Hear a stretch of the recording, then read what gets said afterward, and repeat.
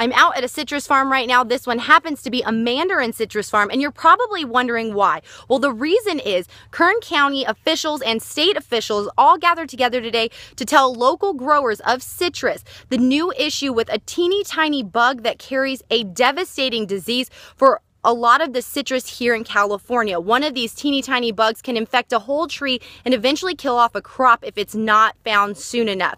Coming up tonight at 5 and 6, I'll tell you how local Kern County officials and local farmers are trying to fight off this killer bug.